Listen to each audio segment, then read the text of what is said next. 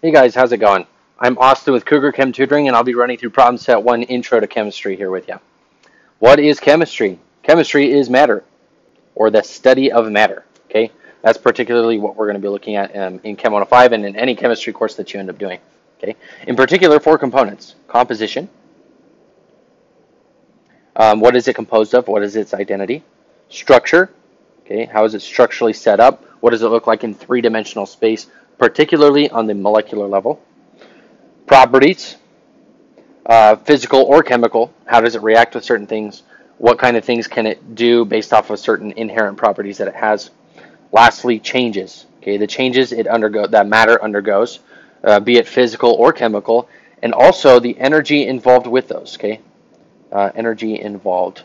Okay, chemical classifications. Classes of matter. Okay, so we got pure elements, compounds, and mixtures. Those are only classes of matter that you'll have to be familiar with. There are technically 2 subcategories for mixtures, which we'll get into here in a little bit. Pure element, that means that substance is only made up of one element, and that element you'll always find on the periodic table. So I'll just put periodic table here. A compound is a substance made up of more than one element. Okay, just means that the particular, if I took one molecule of that substance, that it would be made up of more than one different element. Okay. Lastly, mixtures are anything that could be a mixture of really a pure element with another pure element, or a pure element with a compound, or a compound with various compounds. It can be pretty broad as long as it's not just made up of one specific thing, right? Okay. So those are the main differences between the classes of matter. So if we look at this first diagram here, we notice that there's 2 red molecules or 2 red atoms bound together. But anytime you see the same color and same size, it's always going to indicate the same element. So this is just a pure element, because that's all I see in this diagram is just the same element. Okay, so that's going to be a pure element. Here in the second box, I've got one pure element with another pure element. Okay, so that's a totally different element. And so this is going to be a mixture. Okay, a mixture of pure elements. It just happens to be here. Lastly, in this third box, we've got a substance that is made up of, we've got a molecule that has one element and another element, or 2 other elements that are, come from the same element. So this is actually a compound. Okay, because this molecule is made up of more than one element. All right, physical states, solid, liquids, and gases. You probably already covered this in some sort of previous high school chemistry course or physics or whatever it may be. So this is probably pretty intuitive for you, but hopefully it'll make sense as far as how we look at it in the diagram. Solid. This first one is a solid, and you'll tell because it's not conforming to the size of its container. It's in a strict, rigid 3D structure here, and that's going to be characteristic of a solid. Here on the second diagram, we have a gas, and the reason is because the molecules are relatively spaced apart, right? They're not pretty close to each other, and they're free to roam around. They move pretty independently of one another. So those are characteristics of a gas. Lastly, here we have a liquid, which does conform to the size of its container, but the molecules are still free to roam around a little bit. They still have room to tumble over each other and rotate. So that'll be characteristic of a liquid on a diagram when you look at these. Okay. Number 3, for each of the following, state the class of matter. If it is a mixture, state which are homogeneous mixtures and which are heterogeneous. And we'll get into those differences here as we look at these examples. So sugar, water. Okay, sugar is a compound. Okay. And water is a compound. We usually just dissolve sugar in water, right? So here, let's say I have a glass of water.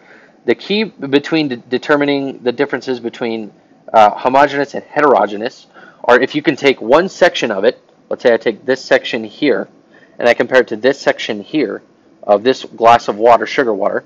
Does it look exactly the same? Okay, does the mixture have a uniform amount of everything in every like same concentration, for example, in every part of it, and same different types of substances? And if the answer is yes, then it is a homogeneous mixture. Okay, that means it's uniformly the same throughout the whole mixture, right? Think of things like salt water or milk or things like that. Okay, an example that would be a heterogeneous mixture might be orange juice with a lot of pulp, right? Usually the pulp will kind of settle down, right? And you got to kind of shake it up. Let's say you let it settle for a little bit. The pulp will just settle down to the bottom, so one section of the orange juice won't exactly always look like another section of the orange juice, right? So that's an example of homogeneous and heterogeneous mixtures. Purified salt. A salt is really just a cation Cation is a positively charged substance, which is usually a metal, and it's ionically bound to a nonmetal, which is usually anionic. And that's kind of how you'll see it. And table salt, for example, is sodium chloride or sodium iodide. And these salts are made up of at least more than one element. So these are compounds. And I'll go ahead and box the answers here so that they're a little more obvious to you. Okay, that's a compound. Okay, nitrogen. Nitrogen is just nitrogen. We don't even need to worry about the phase. It's not going to affect the class of matter. So this is a pure element. Nitrogen is one of the elements on the periodic table.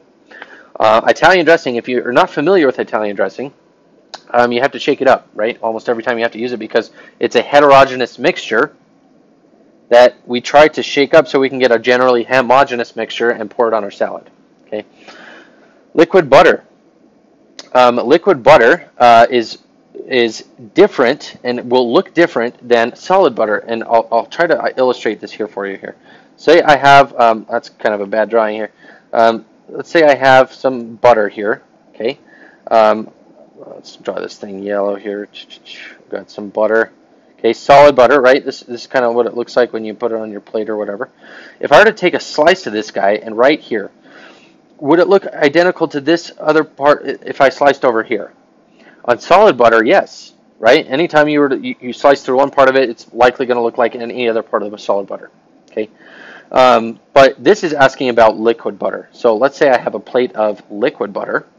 When you melt butter, you get various oils and substances that don't mix very well. Okay, if you haven't done this, try it at home, and you'll see what I mean. Okay, and this becomes a heterogeneous mixture. Once it solidifies, it becomes a homogeneous mixture. But liquid butter in and of itself is actually a heterogeneous mixture because of that property. Okay. Milk, we actually talked about earlier, it's actually a homogeneous mixture, right? It looks pretty uniform through the whole thing. Lastly, we've got carbon dioxide. These are two elements combined together. That becomes a compound, okay? Compound. All right. We kind of talked about this in number 2, but we'll kind of just review this for a little bit. For each picture, describe the state of matter and state your reasoning, okay? Solids, this is the key stuff here. Held in a rigid 3D structure, and it does not conform to the size of its container. Okay, close together but are free to rotate. Okay, that's characteristic of a liquid. Okay, notice that they're close together. They're not free roaming. They're not flying out, but they are close together. Okay, so we'll call that a liquid. And then lastly, here we're going to classify this as gas because they are far apart. They move pretty freely, independent of one of another.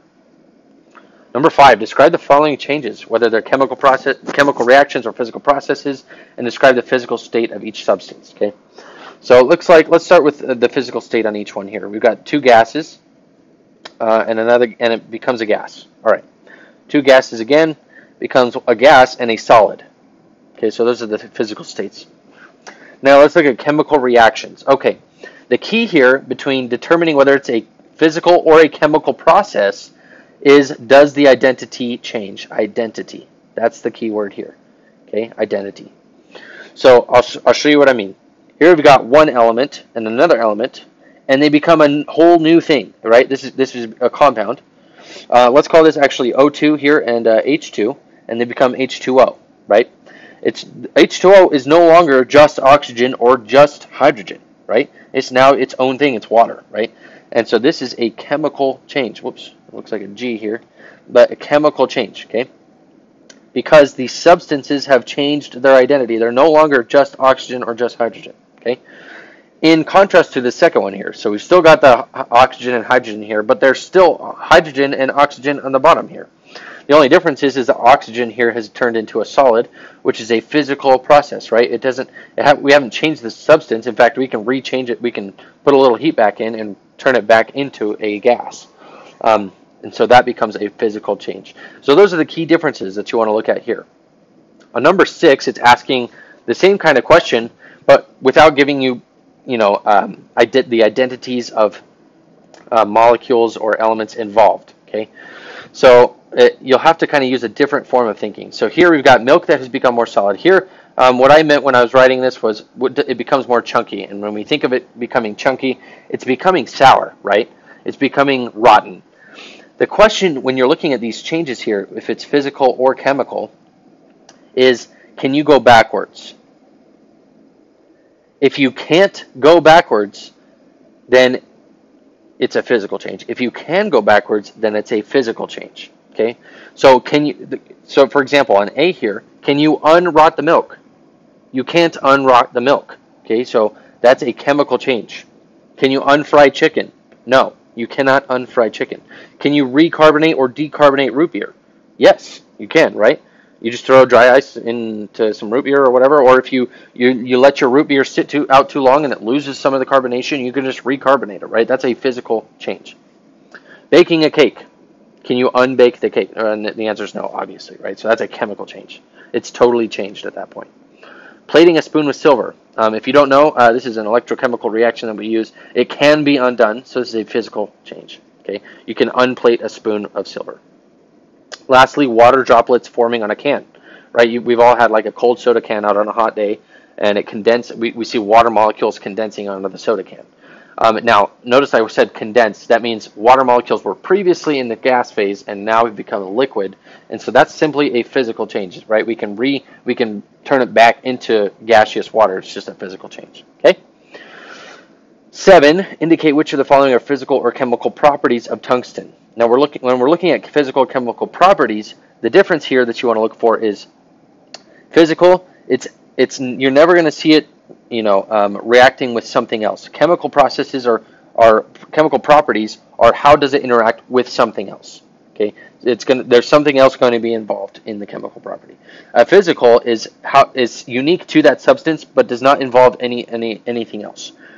So, for example, here on part A, pure tungsten is relatively malleable. Just means I can beat it up and change its shape. Right? I'm not interacting with anything else. The identity has not changed. Right? So that falls under physical. Okay.